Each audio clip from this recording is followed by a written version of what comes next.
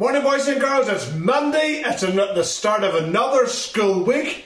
Only we're still doing school, but we're home. And every day this week, starting the day, we have an assembly out and about every day. Today we're going to be going to Belfast. Do you know the big yellow cranes called Harland and Wolff? Harry and Wilbur, Samson and Goliath? Yes, we're going to see them. Let's sing this city song, this lovely song. Do you know what it's called?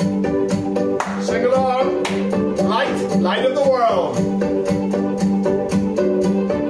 The world is searching for an answer, a ray of hope in a hopeless world. Who can we turn to? Where is our rescue? There is someone, he's the answer, he's the light and he'll light the way.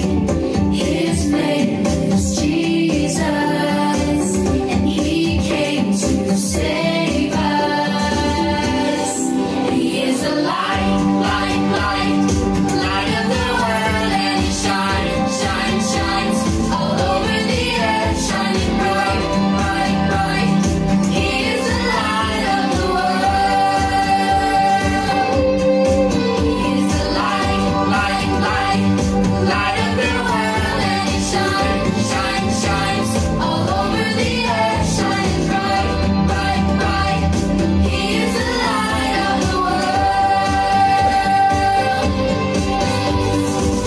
The world is searching for an answer, a ray of hope in a hopeless world. Who can we turn to? Where is our rescue? There is someone, he's the answer, he's the light and he'll light the way. His name is Jesus, and he came to save us. He is the light, light, light, light of the world, and he shines, shines, shines all over the earth, shining bright, bright, bright. He is the light of the world. He is the light, light, light, light of the world, and he shines, shines, shines all over the earth, shining bright, bright, bright. He is the light of the light,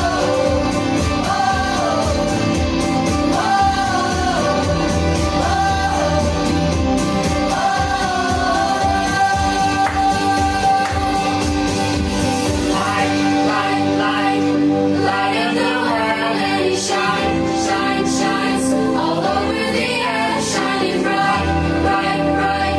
He is the light of the world. Fireworks display. Is it Belfast? Right, let's go to Belfast to see the big yellow cranes and learn something about Harland and Wolff. Here we go. Boys and girls, today we're in Belfast. And no matter where you're travelling, as you're coming into Belfast from many parts of the country, you'll see two big yellow metal cranes. And this is known as Harland and Wolff, or nicknamed Samson and Goliath, two biblical characters. And these are cranes for lifting ships or for shipbuilding. And one of them was built in 1969, that was Goliath. And then the other one 5 years later is known as Samson, and it was built in 1974. A combined capacity that can lift away over 1,000 tons together. Very, very strong cranes, and it's one of the most famous shipyards in the world. One of the ships that we know of, there are many, many ships that was built here, more so in the earlier days. One of them, anyone know what it's called? It's famous throughout the world for a film, 1912, and it's the Titanic. It's a famous ship, and it's famous for, believe it or not, sinking. But this is where it first sailed. This is where the Titanic was built in 1912 in April, and it made its maiden voyage across the Atlantic to America, to New York. And one of the captain, I think it was a captain, and he said these words, he was so confident with the ship, the Titanic, he said these words, "Not even God himself could sink this ship. And his words come back to eat him, because that ship did sink, because they were told to control the speed, but they ignored the warning and they made it go even faster, and it hit an iceberg and it pierced the side of it, and as a result the Titanic sank. They never heeded the warning. And God does give us many warnings how we must listen, and that's why the Bible is so important. We read the warning from God, how it's important to give our lives to the Lord Jesus and follow him and trust in the Lord and do good. But whenever I think of there's another man, as I think of the Titanic, he was a minister called the Reverend Harper, and he was one of those people. His family got into a lifeboat and they were able to be saved, but he gave his life jacket to someone else, and he gave his life jacket so someone else could be saved on the lifeboat, and he as a result then drowned. He gave his life that others could be saved, and he kept witnessing to people. He kept telling people all about the Lord Jesus. And there was a man, Harper was swimming in the water, the ship was now gone, freezing cold. He said to this man, "Are you saved?" And the man says, "No, I'm not. And Harper's busy swimming in the water, and he got back to this man and he says, "Man, are you saved yet?" And he goes, "No, I'm not." And many years later, that man, he said, "No, I'm not." He was standing in a meeting and he stood up and he said, "I'm here to tell you about how I give my life to Jesus, and now I'm a Christian." And he says, "I was John Harper's last convert." John Harper swimming in the water really convicted that man, and as he swam in the water, he trusted in the Lord and asked the Lord to forgive him and to save him, and he kept living for God. But he never got to tell John Harper, because John Harper was lost in the water. But as I think of Harland and Wolff, or Samson and Goliath, building ships would have sailed to many parts of the world, really, really strong, big, iconic symbols in the city of Belfast, known throughout the world. They're famous. Goliath was a giant, a big, strong giant in the Bible, and he is famous for being a giant, but he was not the champion. He might have been the giant, but he never won the battle, because David, the wee boy, the wee shepherd boy, he conquered the giant. He brought the giant down because God helped little David, and God was on his side. So boys and girls, there are many giants, many big giants, big giant problems, challenges, difficulties, and you can overcome any of them if you will ask God to help you to do that. The other one was called Samson. Samson was a strong man, but he had supernatural strength given by God, and the enemy wanted to conquer Samson and they couldn't do it. There was a woman he was with called Delilah, and she worked out what his strength was, and because he loved her, he was with her, he told her a secret, and he said, "The secret is my hair. Don't cut my hair. If you do, I'll lose my strength." And she told the enemy, "Cut his hair." So Samson fell into a deep sleep, and the enemy came and cut his hair, and he bound him, and there's nothing Samson could do. And they took Samson away, and they gouged out his eyes, and boys and girls, they put him in prison. Then they brought him out before all the people, but in the meantime his hair had grown back. Yes, read this in the Bible in Samuel, or Judges, sorry. And boys and girls, here's Samson, a man who once loved God, a judge amongst the people, and he's standing between two pillars with all the enemy.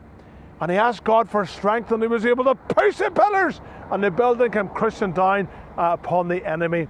And the Bible says that in Samson, in his death, he slew more than during his lifetime. So that's why these two cranes are named after Goliath and Samson, because they were two giants of physical strength in the Bible. And these two giants are known throughout the world for their physical strength, combined how they can lift such heavy weights of steel, of ships. And these are the very waters.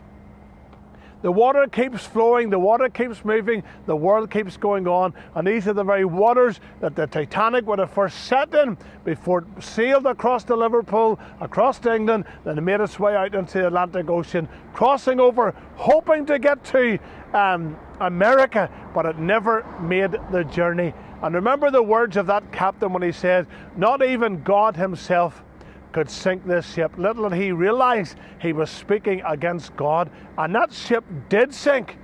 And that's why we should be very careful about making fun of God or taking God's name in vain, because the Bible says we should not take the name of the Lord God in vain. We should always have reverence for God. That's why the Bible teaches us to fear God. That doesn't mean to be afraid of God. That means to be afraid of offending God by taking God's name in vain, or mocking God, or making fun of God. This man was mocking God by saying, not even God can sink this ship. For God to sink that ship was nothing. He would just put his finger upon it. But in their foolishness, they were going too fast, dangerously.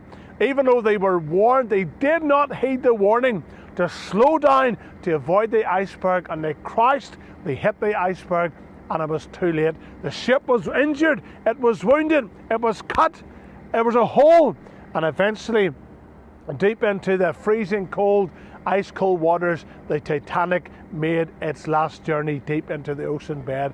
So remember, boys and girls, the warnings of history, the lessons we can learn from them: never to mock God, never to make fun of God. And even many famous films today, many famous films are made after Bible history or Bible characters. Even these, when they were built in 1969 and 74, were because of their height, their structure and their strength. They were named after two Bible characters called Goliath and Samson.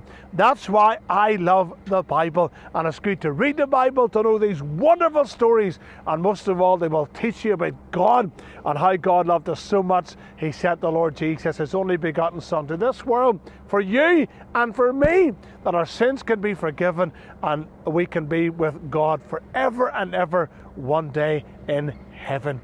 So that was the big crane, Harland and Wolff in Belfast, the shipbuilders. Let's sing the wee song of God is for us, who can be against us?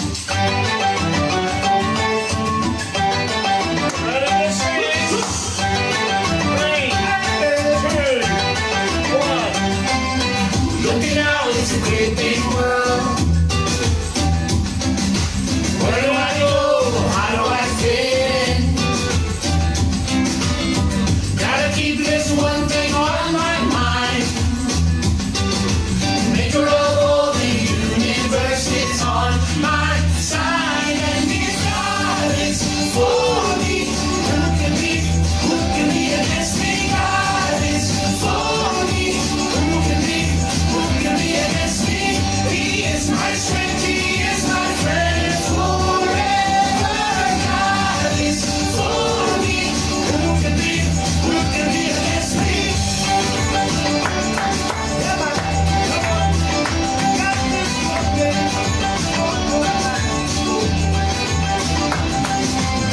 Looking out, it's a great big world. Where do I go? How do I fit? Gotta keep this one thing on my mind.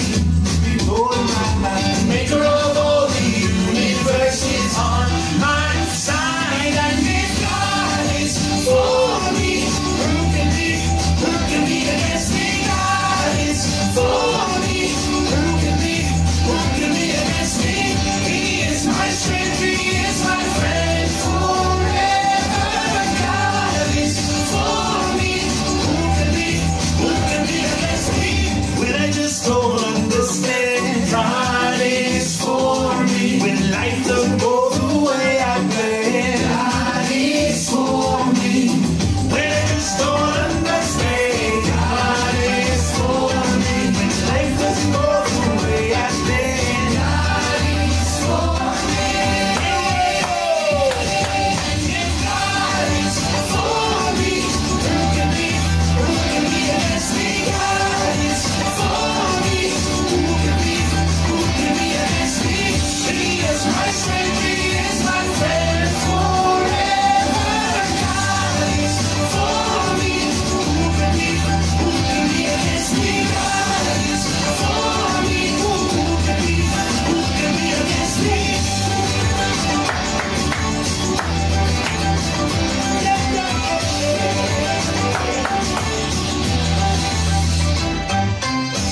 That's it. If God is for me, who can be against me? Those big cranes, the strength and muscle of them. And you think about them being so big and so strong, yet our God is so big, so strong and so mighty. There's nothing my God cannot do. Enjoy your day at home doing your schoolwork. See you tomorrow.